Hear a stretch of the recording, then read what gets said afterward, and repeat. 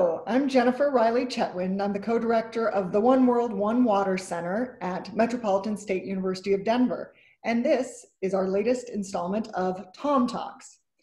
The OWOW Center is an interdisciplinary water studies program, and we have the good fortune of digging into water stories on this TomTalks video series, both near and far.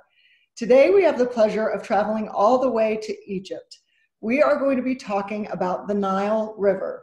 It doesn't get any more back to the origin of water management than talking about the Nile, where irrigation was created and agriculture, you might argue, was also created. So we have a wonderful lineup today. We have three guests who are going to speak with us about the Grand Ethiopian Renaissance Dam on the Blue Nile, which is the major tributary to the Nile River. This is a $5 billion project that will, when it's completed, be an area roughly the size of London behind this dam. It is the largest hydroelectric plant and project ever in Africa. It started in 2011, and just this July, they started filling it with water, even though it's not 100% completed yet. This has a lot of potential benefit, but as is always the case, some potential challenges as well.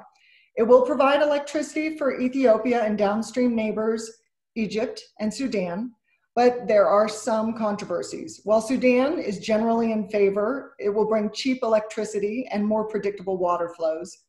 Ethiopia has some mixed thoughts, although more than half of Ethiopians do not have electricity, so it stands to significantly benefit and raise the standard of living in Ethiopia. In Egypt, it's perhaps more of a mixed story.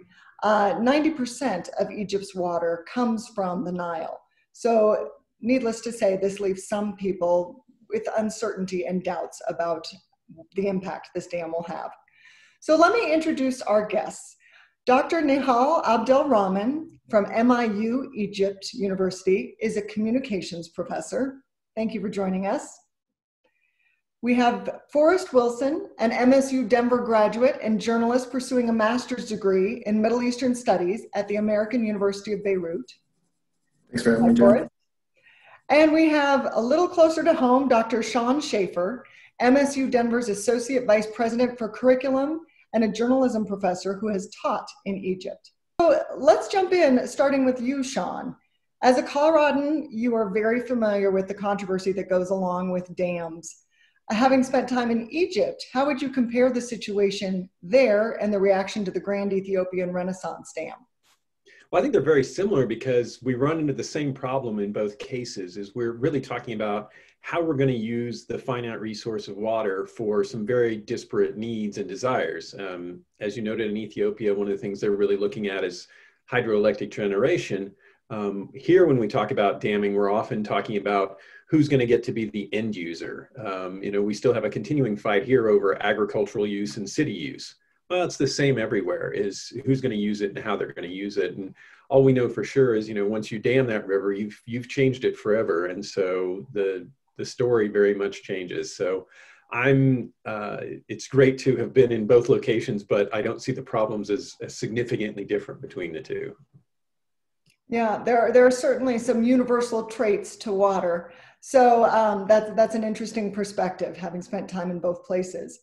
Nihal, over to you. As an Egyptian, can you paint a picture of the cross-border stresses that already exist in the region over water?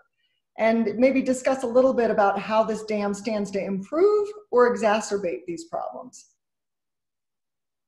Okay, of course, there are a lot of tensions in the area, not only because of water, but water is a main issue here when we are talking about the Renaissance Dam. I'm a bit skeptical about the idea that Sudan is completely in favor, because Sudan has its fears from the floods that could result from any problems with this dam. Egypt has its concerns as well, but Egypt's main idea is not the dam itself, is how fast we're going to fill this dam, or Ethiopia is going to fill this dam. The Nile is shared by 11 countries around it. It's what we call the Nile Basin. And that's why there are a lot of conventions and international agreements that were agreed upon much earlier in history. So of course, I see that Ethiopia has a lot of problems with electricity and they need it, but other countries around it are surprised by, or the question is brought in suddenly, what are we going to do if this changes? If the amount of water per person changes. Of course, there are other tensions around in Libya, on the other side in Greece, in Syria. Most of them are what is said that it's around petrol and around gas, but it's not only this, it's around water as well. You know that the river El Litani is shared by Israel and Palestine. El Asi is shared by Syria and Turkey. So the Nile River is not the only water source shared by many countries. Actually, if you go to statistics, you will find that a lot of countries have their water resources either outside their countries like India and Pakistan, or shared by many. Back to Egypt, Egypt has done some alternatives, finding wells, not cultivating rice anymore as it needs a lot of water, and finding other things to cultivate and finding alternative solutions. In the OWOW program, the One World, One Water Center program, it's interdisciplinary for that very reason. Water is really a fill-in-the-blank issue. In this case, we're looking at the electricity generating benefits of a dam, but it's an environmental issue. It is a political issue. It is socioeconomic. It is religious. Water carries so many implicit and explicit values that definitely. That's why we say water is the secret of life. It is. It definitely is.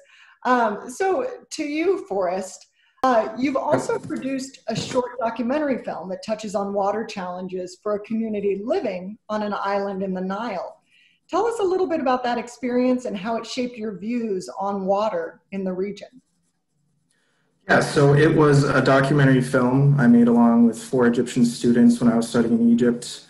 And the documentary was on the Nubian people who live on the Nile Islands. And those Nubian peoples were forced out of their homeland by the building of the Aswan High Dam and the flooding of Lake Nasser. They were relocated. So now a portion of them, I guess, live on these islands in the Nile. And the specific islands that we did the documentary on, they have a total lack of infrastructure. They cannot source clean water, even though the Nile surrounds them. And I think it's a good historical precedent for what is going to happen with the Grand Renaissance High Dam. If you look at it, I think that Egypt, when it built the Aswan High Dam, it didn't take the proper measures before building the dam, for the Nubians especially. It didn't put these infrastructures in place. It didn't make these assurances. Instead, it waited until many years after, and even 60 years now after the building of the Aswan High Dam, these Nubians still don't have access to clean drinking water. So I think what the takeaway there is that Egypt has to make some concessions and find some concrete ways that they're going to deal with the filling of the dam. And I think they have some flexibility. There is a reservoir in the Aswan High Dam that they can use for a little bit. But I think that they really need to come to the table with the Ethiopians and make some concessions, hammer things out before it's filled. I guess it's already being filled, so they need to get things done quickly. Otherwise, it's going to be filled. And if drought comes, people are going to suffer.